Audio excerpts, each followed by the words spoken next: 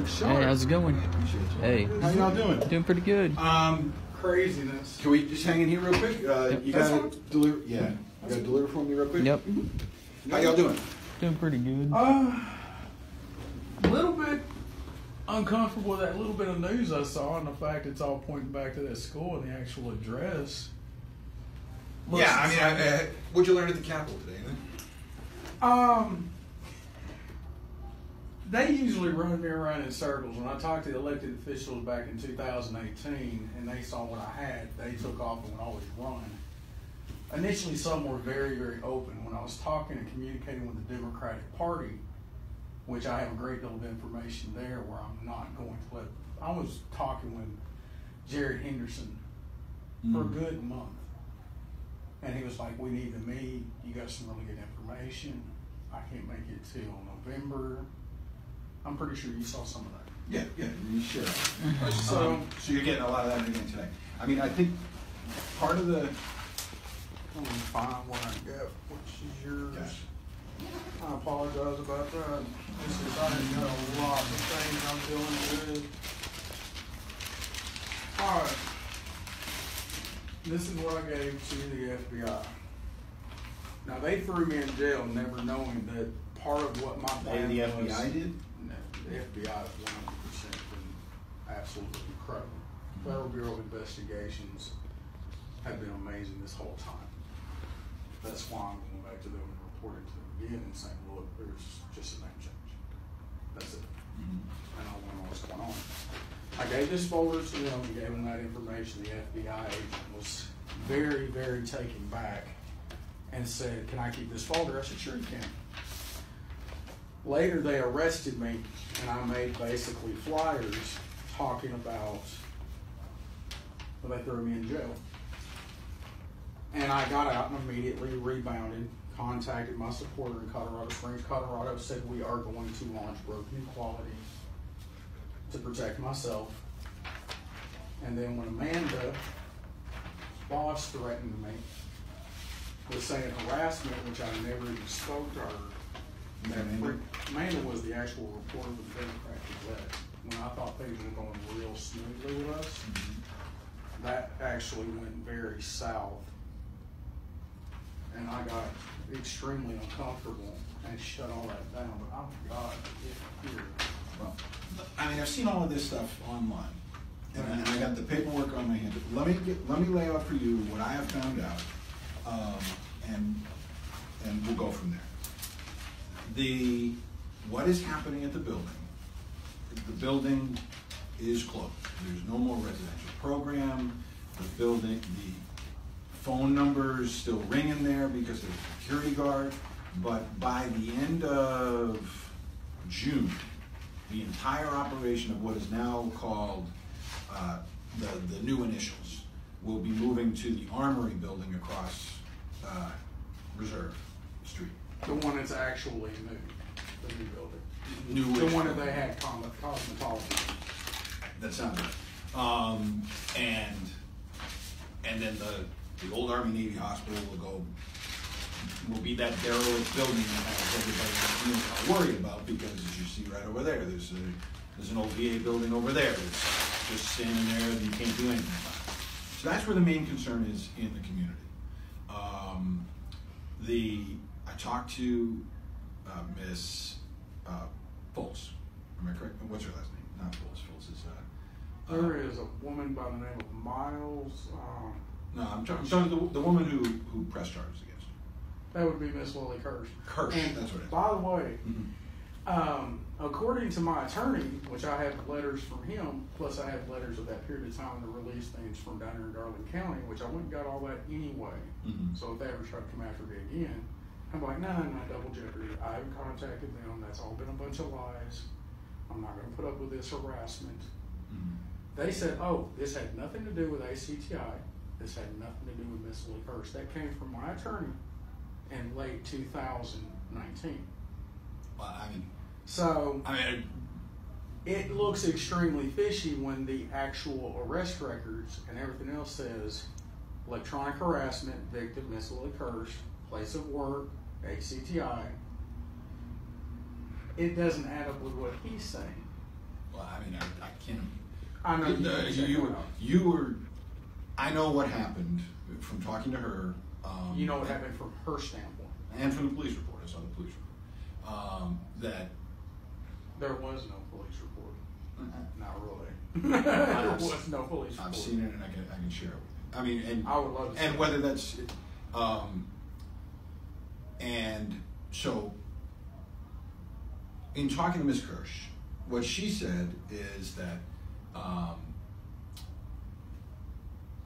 she, in a way, is thankful for what you brought to light.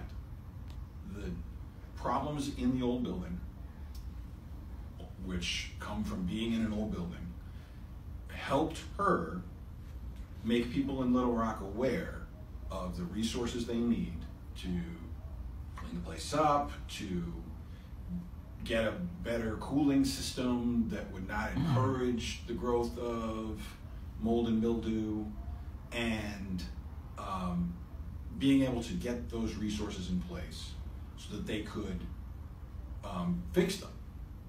Now, did she tell you anything about Mr. Rex Pratt? No. At this point, my concern is about your allegations that the building made you sick. Oh, it 100% made me sick. And so they knew it made me sick. And what you brought to light, it gave them the ability to remedy the situation from an environment to repair the building. Now, to the point, it seems a little awkward on the aspects. I was cooperating with them very, very cordially, very kindly. She kept saying, keep conversations open up, keep talking with us. Do not involve the police. Do not do this. Do not do that. I said, Miss Lily Kirsch, all I want is my education, my health met. I need my medical records, and you guys are dragging this on, and it is very uncomfortable to be dealing with this. And I'm a rational human being, but I am having students tell me that you guys are sneaking equipment in to record me. That makes me uncomfortable. So, my point is this. I only want to speak to you, and you will speak to them. So if any charges come, I'm going to know who they come from. But you know I have sores and lesions all over my body. You've seen it. You guys know that I'm giving this place a bad name and the state of Arkansas a bad reputation. And now it's outside the state. Like I've told people, I've got supporters outside this country. I will take it outside this country and show that there were students with sores and lesions and people with IVs in their arm receiving morphine and me severely sick. And then I will gladly show people my genitals and how bad inflamed they were for literally a year. do you have... Throwing me in jail, concerned about my health? Do you know how incredibly bad that looks to be hurting someone with a disability and doing that to other people and threatening them? It makes my story look very, very strong and viable. It makes their story look very, very weak and bad. That's sad. What I would need from you, Brian, you're going to need, because you're going to need the medical records. They had my medical records. You don't have them?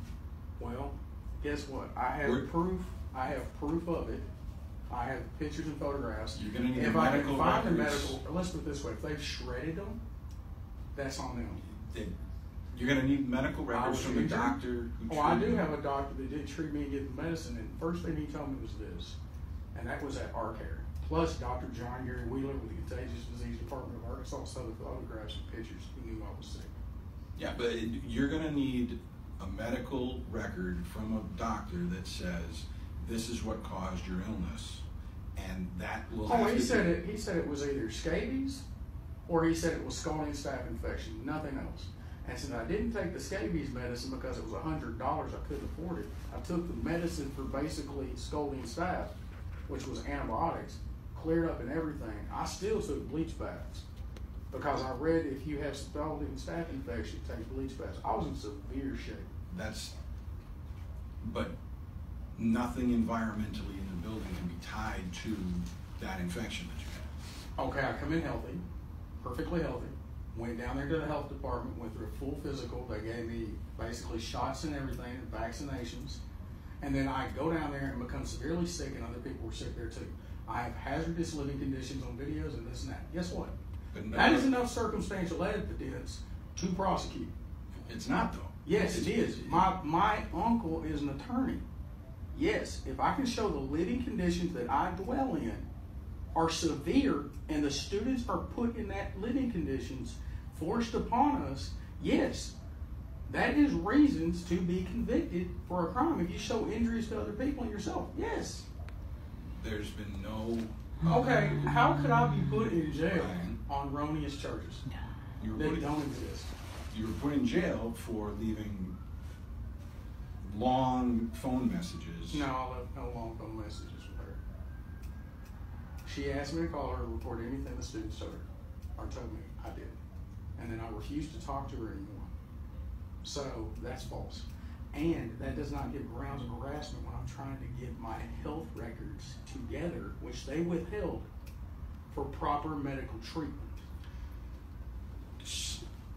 It sounds like you don't have the records. Because they withheld.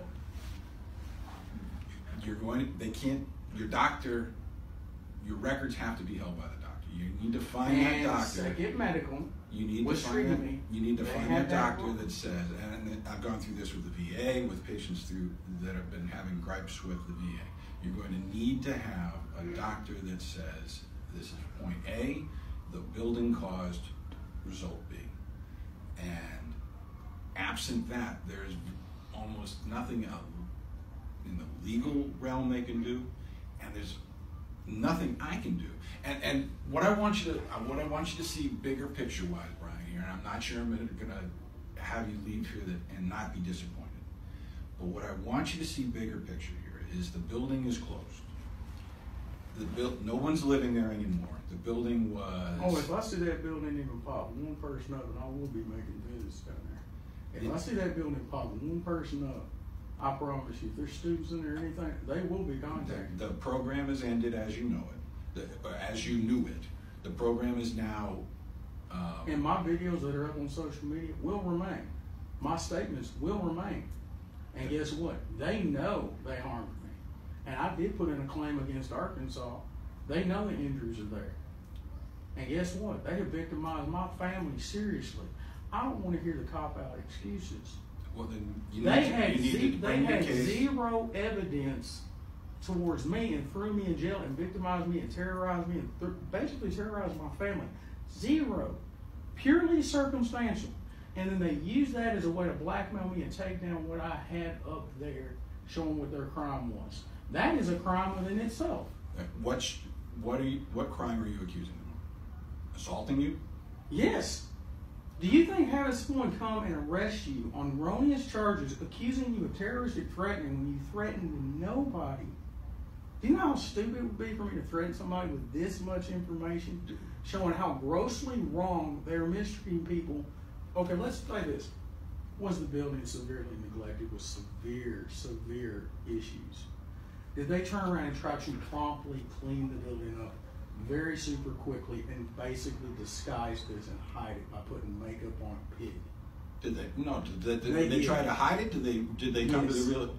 And now what they've realized is that in trying to keep that building up was costing them $12 million so think about that. They just realized. So making those students live in those hazardous living conditions, which I have the maps to prove it, I have the moisture testing to prove it, which that right there will show that my physical health was affected by that as well as others. That's liability. That's evidence. That goes to court. So guess what? They would lose with everything else I got. The physical evidence, the videos, the documentation, the sores on my body, the perfect health I came in there in, the bad health I left. That is admissible in the court. Then take it to court. And in the state of Arkansas, we can't. You covered that story. So I go to the commission. You can go to I the go to claims the commission, and that's what I've done. That's already been filled out. There we go. And to not tell the story of how the students were victimized is wrong. Well, that's the venue you have to go to now. Oh, I'll go to the venue.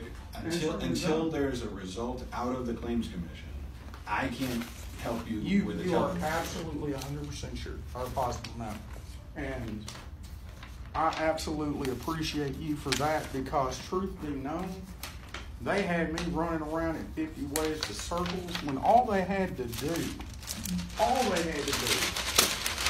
is just simply say, oh, that's, all they had to do was just simply say, hey, let's go down here and get this. That's it. Do you have an attorney to help you with the claim? Oh no, that's already been sent out to the claims people. They're giving It's you been here. certified and everything Good. today. Plus, Jay Hart wrote a letter to them on this, explaining the issues that happened to myself and so on. So yeah, it's been done, Then and we'll see what happens. when it does, and I advise you, I don't know if you have the funds to do it. They say you don't need a lawyer in the claims commission, but You're right. I think it helps. Try and get yourself one. Just help you navigate this process, and touch base with me when. I will 100% touch when it base with comes you. through. Okay. Now, I believe the thumb drive's in there. I may be mistaken. Doesn't feel like If it's not, then I probably left it in use. And if it's not, I'm just the thumb drive that I've got plenty. Now, I did not keep everything on that. These are videos and stuff like that you shot. There is videos on there. There is actually some statements. There was stuff like that. Some of it is kind of thrown together real quick to make sure I kept some of the stuff together. So you might have duplicates, but it's been an insane thing. A brush with the legal system and a brush with the medical system at the same time is never going to be good. Yeah. But at this, I'm glad you bring your case to them. That's the venue you need to go to now, and let me know what happens. Well, not a lot of people are extremely upset about this situation. The FBI even said this is an insane amount of evidence. This is way more than you needed to show neglect and abuse. The videos alone show that, and that directly shows that you would have been affected by that physically, emotionally, mentally, and your sores and everything. But this time developed here, you can clearly show that building is point blank at fault. You came in there for a full physical. By their second man, you got fully checked out. You were fully health. A week later, you're severely sick. You continue to get sick. You deteriorate. It's a no-brainer. The building got you sick. That's what the FBI agent said. Let's see what the FBI is one thing. Let's see what The Claims FBI is Commission's the top. You don't get any higher than that. Eddie. Okay, thanks a lot, sir. no problem. You guys got good rides, or you hiking? I've got Oh, we're rides. good. I'm just going to turn around and talk to. Let me see. I'll leave my drink. Yeah.